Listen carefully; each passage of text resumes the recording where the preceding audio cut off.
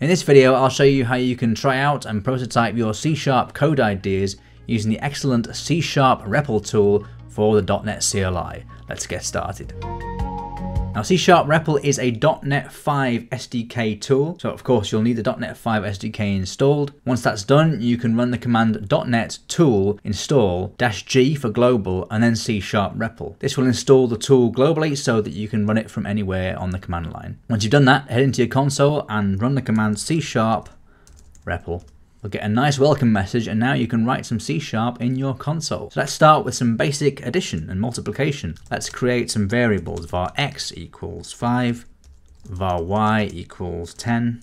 And now we get IntelliSense, which is really cool. So we can type console, and then we can do dot, and then we have our normal IntelliSense. We can see the methods available on console.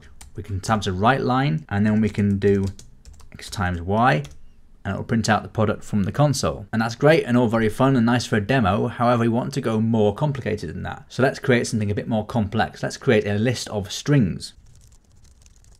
Now, if we just type names and then use Control and Enter, we can inspect the object. We can add items to the list.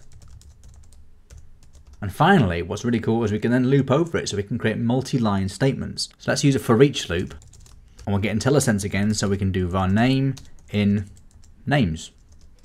If I enter here, CSharpRepl knows I haven't finished writing my statement because it's an unfinished line. So I can just do console write line name, enter again because the statement isn't closed, hit enter, and then it iterates over the loop and prints out to the console. Now all this is great, but what if we want to get a bit more complex? What if, for example, someone's given us some JSON and we want to try deserializing it into a .NET object without writing a console application to try it out? So let's use the Newtonsoft JSON package to deserialize some JSON on our command line. We'll use the #r command and then NuGet to specify our source, and then we want the Newtonsoft.json package.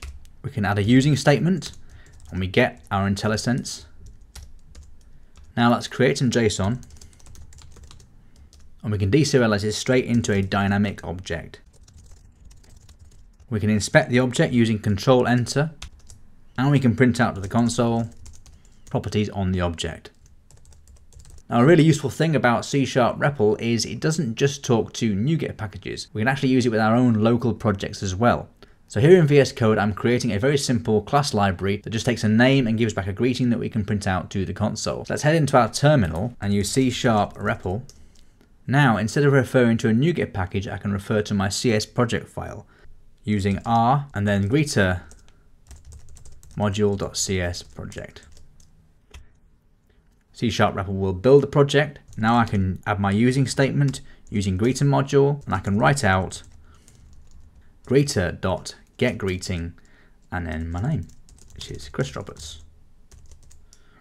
So CSharpRepl has built my project and it's referred to it just as it would do any other framework library or NuGet package. So there's a tool that I find really useful when trying out code ideas or bits and pieces that I've pasted from Stack Overflow. So head on over to the project GitHub, which I will link down below. Give the project some love, give it a star, try it out. I hope you enjoy it as much as I have. Thank you so much for watching. If you've enjoyed this video, then please do drop a like and subscribe if you like this kind of content. We make videos all about .NET, JavaScript, TypeScript, SharePoint framework, that kind of thing. So if that's your bag, then please do subscribe and tap that bell icon so you never miss out on a video. Thank you so much for watching.